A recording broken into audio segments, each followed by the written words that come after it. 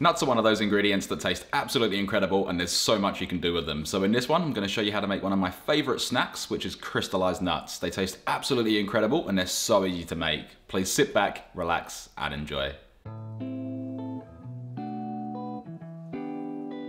Alright guys, let's start this off with 170 grams or 6 ounces of pistachio nuts, or really any nut of your choice, and tip them out onto a baking tray lined with parchment paper. Proceed by spreading your nuts all over the tray, just so they're not on top of one another, and make your way over to a preheated oven set to 180 degrees Celsius or 350 degrees Fahrenheit, and roast these bad boys for 6 minutes to release their oils and enhance their flavour. 6 minutes later, carefully pop open your oven, remove the nuts, and then turn it off, as we won't be needing it anymore.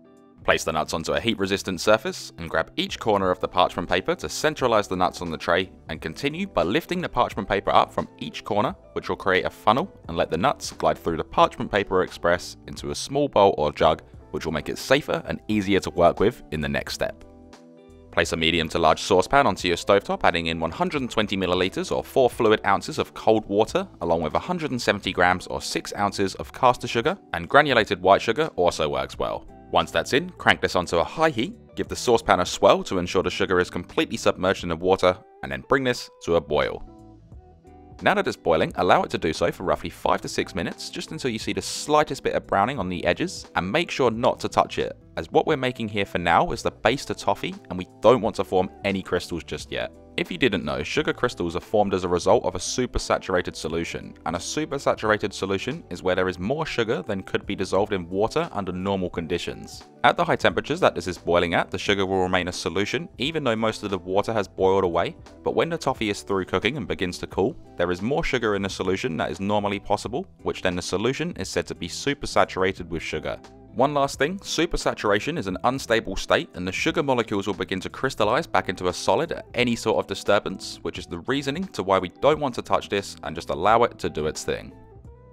Okay, so 6 minutes later we can start to see some colouring on the sides, which means we can add in the roasted nuts. Then using a wooden spoon, continuously stir this for 2 to 3 minutes to knock some air into the sugar solution to start the crystallization stage. Make sure to keep this moving around now, as if we were to stop, this mixture would solidify into one clump, which, don't get me wrong, is absolutely fantastic, but what we want here is for each individual nut to have its own coating. As I was explaining before, there is now less water than sugar solution, so the sugar is going to form together and stick back together. I've been working with sugar for such a long time now, and it still amazes me how this happens and all of the chemistry behind it, and I hope you're enjoying it too.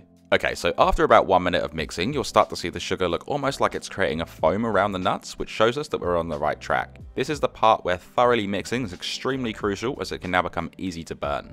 All we're looking for now is for the nuts to almost sound like you're mixing pebbles or little rocks in the saucepan, which tells us that the crystallization is complete. And also, please, whatever you do, do not try these, as it will scorch your mouth and leave you with some serious damage. Anyway, once the nuts are completely crystallized and look like this, turn them off the heat and remove them from the stovetop. Quickly pour the nuts onto the same baking tray and parchment paper to save dishes, making sure to scrape out everything to avoid any wastage. Also, for a cleaning tip, fill your pot back up with water and bring it to a boil, which will safely remove any stuck sugars in your saucepan.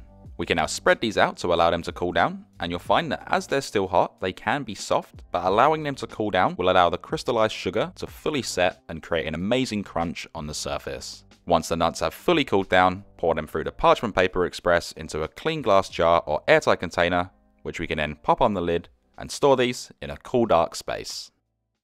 So there we have it, quick and easy crystallized nuts that taste absolutely incredible and they're so easy to make. These are obviously stored in a glass jar or airtight container in a cool, dark space, but make sure you don't store them in the fridge, as when you put sugar in the fridge it will kind of melt down and these will just turn into a soggy mess. Also, these will last about 6 weeks, but I can guarantee you'll eat them before then. If you enjoyed this video, be sure to smash that like button and consider subscribing to see hundreds of more fantastic recipes. Thanks for watching everyone, stay safe and enjoy.